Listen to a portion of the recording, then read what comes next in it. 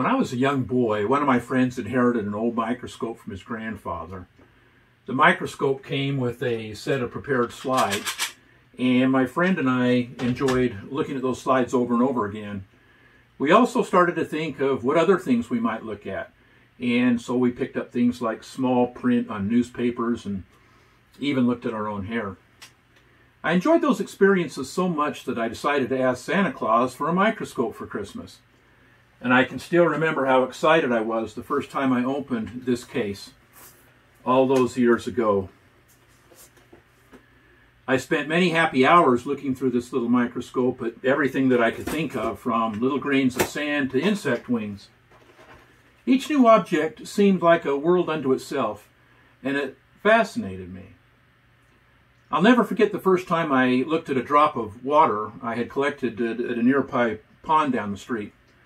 As I brought the view into focus, I was greeted by numerous little organisms swimming about, and I couldn't believe that so much life could exist in that single drop of water. Later, when I checked out some books from the library on the subject, I learned about the different species of creatures, or protozoa, that I had observed.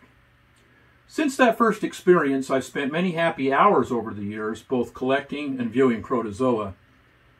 After I married, I had children, and we took them on outings to collect specimens from the various ponds and ditches around our city.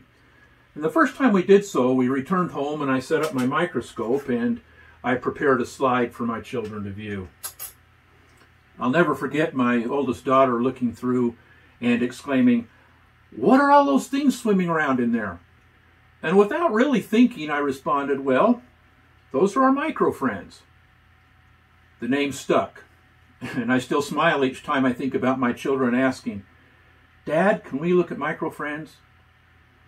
Over the years, I purchased better microscopes and continue to enjoy viewing objects in the microworld, especially protozoa.